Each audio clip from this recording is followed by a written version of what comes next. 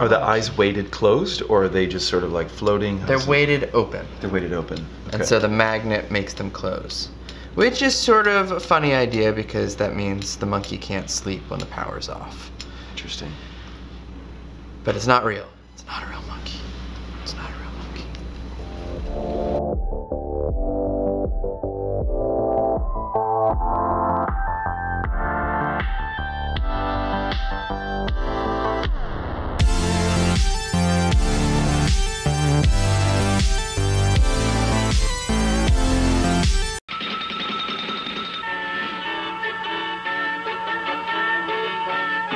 This is NET, the National Educational Television Network. What's up? Welcome Pepin? back. Happy New Year. Yay. So before the holiday, we had discovered this new product called the Fingerling. Like a potato. Like a potato. But in trying to get it, we couldn't find any. So the search became even more interesting, and we found this knockoff of it called the Happy Monkey. The Happy Monkey, which is similar. So you... In that it's a ridiculous name. Yes. Yeah. It's this sort of micro robot. Should we turn it on? Yeah. You're supposed to wear it here? And then you just do this all day. You just carry it around on your hand.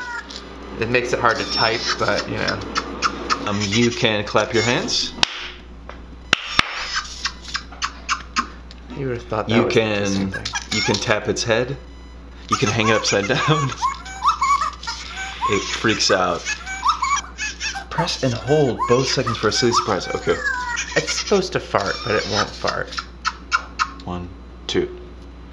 This is the cute one.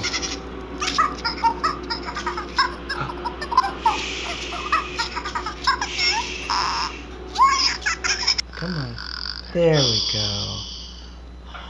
The idea came from a woman who works in the Canadian toy company called Wowie, Okay. which creates all those robots, like that robotic dog that was very popular. Chip the robot dog. The robot. Yes, and it has the ball, and it kicks the ball around, and it's cheesy but great. Right. Apparently, she fell in love with little marsupials when she was a child growing up in Montreal. Except this is the knockoff version. I think the other interesting thing that they did with the marketing in this is that, as opposed to investing the money in television commercials or radio, they specifically put it towards YouTube influencers, and they sent these to them to create little films. Not all the YouTube influencers. Yeah. Come on, guys. Send us your stuff. When one girl discovers it, she just like breaks down and cries, and she can barely communicate her happiness. Okay? What's wrong? They're really cheap. They're like 15 bucks. And it's, you know, there's a lot of sensors in here. It's a little micro robot. It's crazy, but this is some sophisticated motion, you know. Really sticky. You know, like it's got, looks like a servo action maybe going back and forth, and the eyes blink. So we're gonna figure out how it moves. And tear down. Go. Oh, it farted.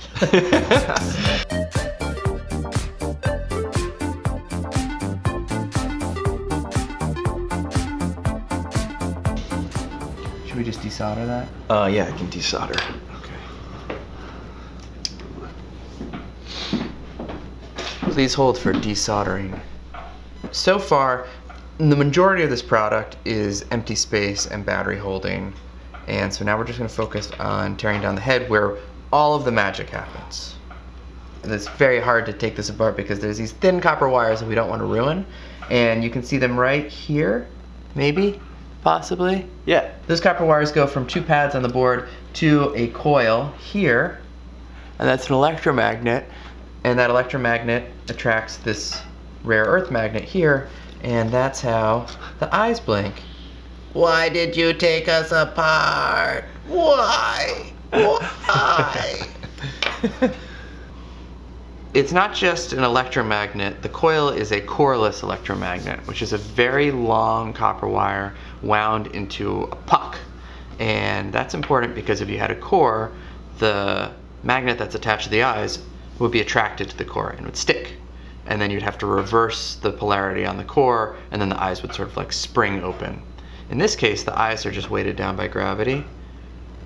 and then the cord creates a magnetic field that opposes the magnet, and we can vary that slightly, and by varying it slightly we can make the eyes get drowsy and open wide and go all the way to sleep.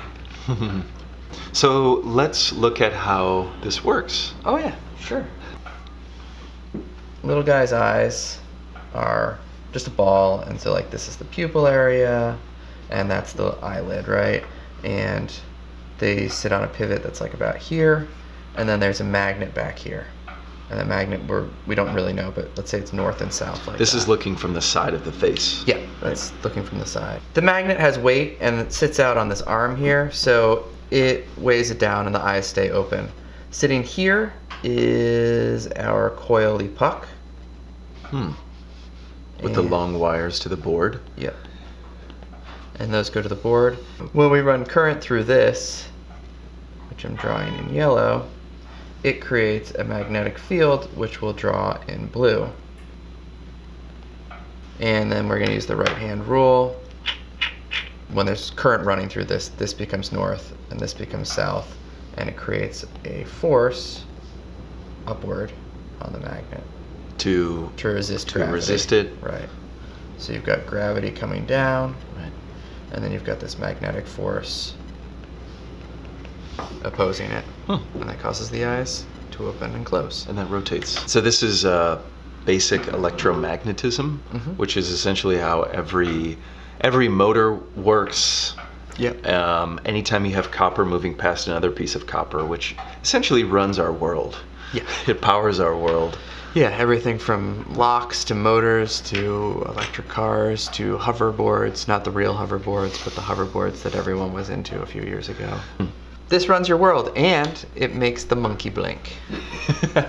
We wanted to give some nods to our friends in New York who are part of the New York hardware community, folks like Adafruit, people at the New Lab. They're great. The SVA Incubator, FutureWorks. FutureWorks, awesome work. Little Bits, go New York hardware.